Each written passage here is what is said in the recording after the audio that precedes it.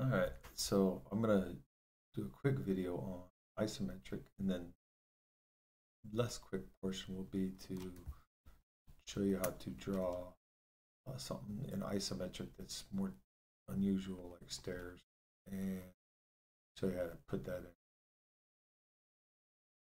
perspective drawing too. So let's go right to this. I'm gonna go into my options, and then options, or you can just type in Q and go to toolbox.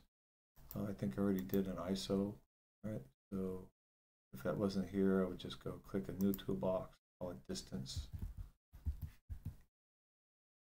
Click OK, and then I'm going to go to custom distance.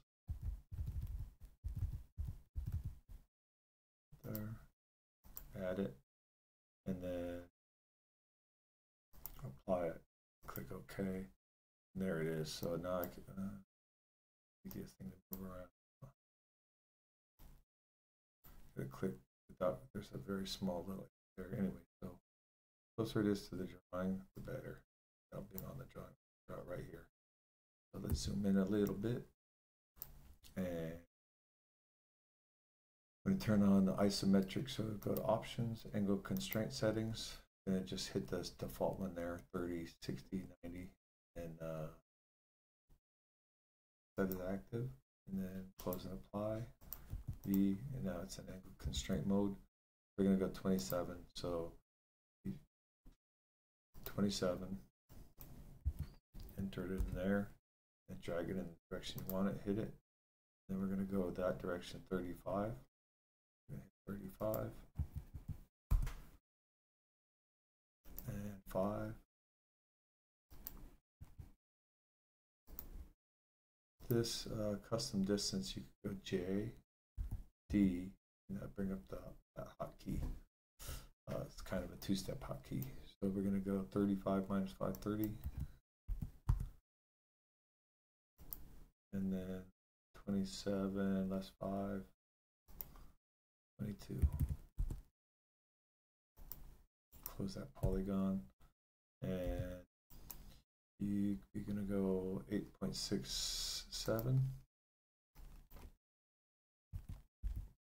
6, 7, and drag it down, enter, and you could do the same over and over, but I think I'm going to just copy and paste that. Control C, Control V, F3, F3, then V, then V,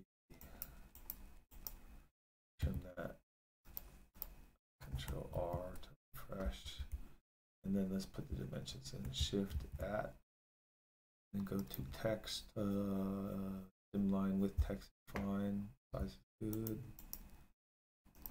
and then start pulling dimensions.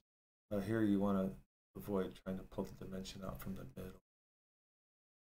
Just pull it close to the end, it'll give you more control.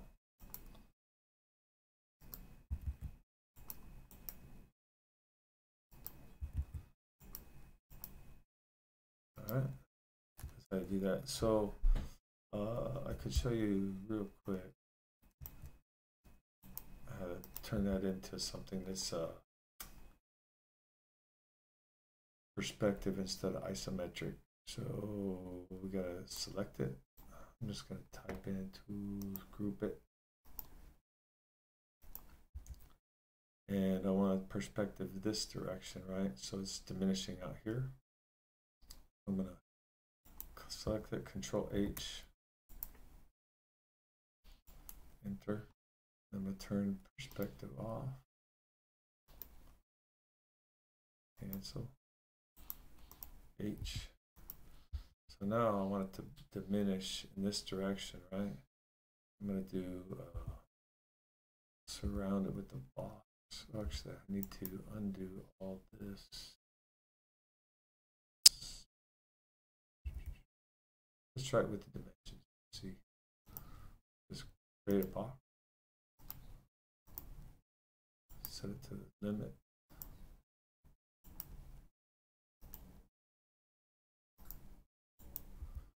and then V, I want the perspective kind of go like this. H. here somewhere.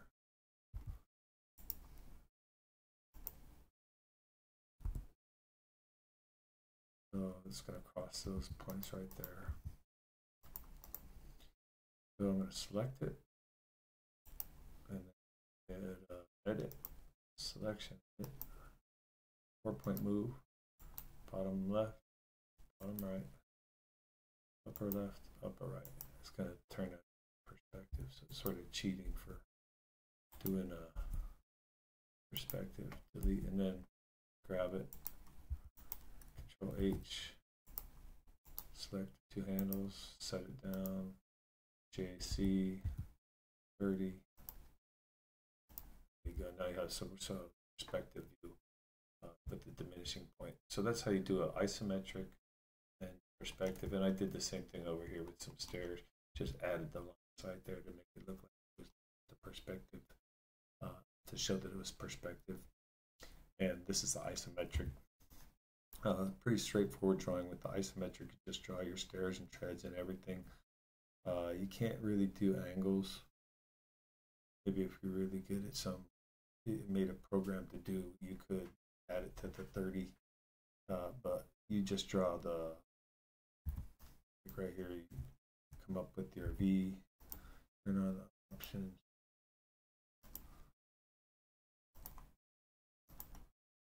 Then get your distance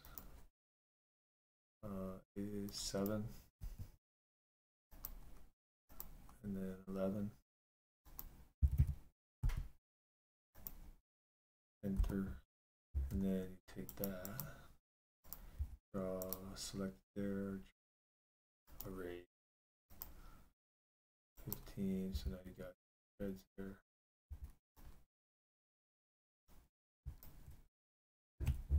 Shift Control,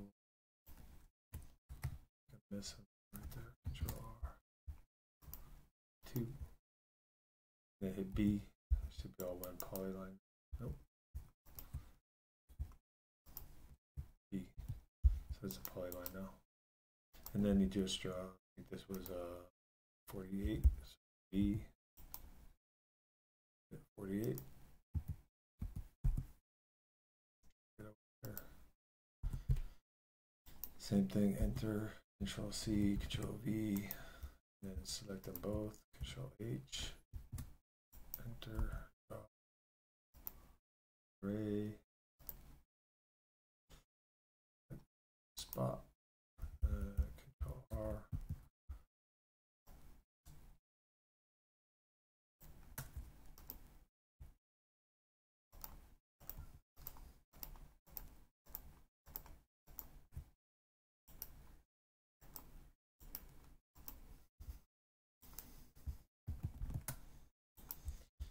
just start building it like that. To get the bottom here, I think the top was 12 inches. Control C, I might end up doing so again. No editing, but I read. So let's see what the dimension of that is.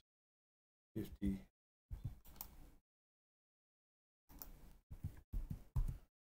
Pretty much it, and then I think it was 12.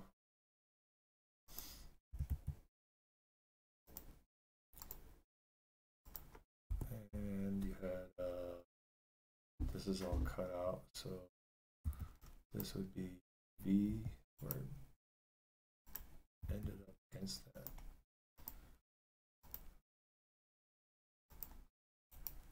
And let's see, if this was this is where sometimes it's better to just go out of isometric tool, options, tools, 2D. Actually, no, it would be underneath here somewhere, right? If it was like 2x12, tools, options, angle constraints, cancel it, and then draw V, J, C, A10, open, 7 divided by 11, close, enter. It'll give us a pitch of a 711 stairs. R. Then offset that. Call it number, just call it number 12. And then V,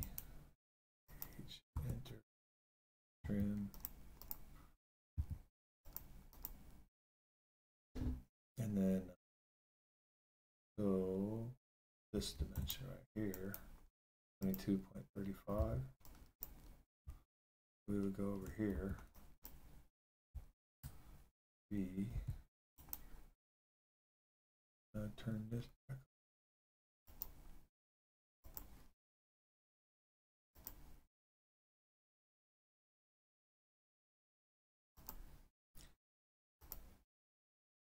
$22.375. Enter. Oh, V. You have to click. Okay, you can't hit enter. Enter, and then V H. So let's turn that off. Constraint. Cancel. V H J. Same as 2 points. Enter that. Trim that to there, and there you know. And it meets H like this. This would you would need the stringer would have to go under for this type of setup. Or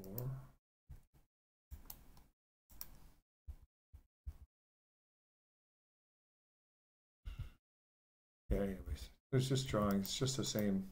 It's starting to get into design. That's the point of this video.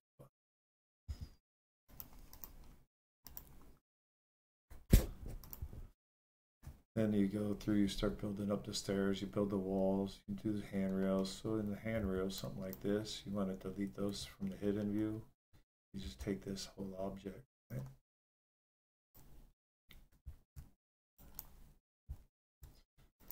Control H, line it up with the handrail. Hit H, and then you just delete it. All right, you would go come in here, zoom in this, and delete. Delete D, K, you delete all those treads that were sitting in there in between, and then just draw again, trim that there. Shift underscore. Yep. So that's how you would get rid of that perspective there, you know, the stuff that you don't like there. Control H, hit there and there. J, D, 30 degrees, enter. All right, so now you've got your isometric of your stairs, and then you do the same thing with the stairs. So I'll show you. Grab it and bring it over here.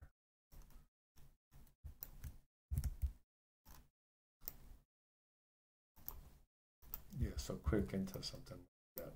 So we want to turn this into a perspective. Take the whole thing, Control H. And the perspective line that you want is right here. Oh, really? Control H. Grab it. Set it H. Now the perspective lines are horizontal. So you select it. Let's do this first. Let's put it in a bounding box. Just like this.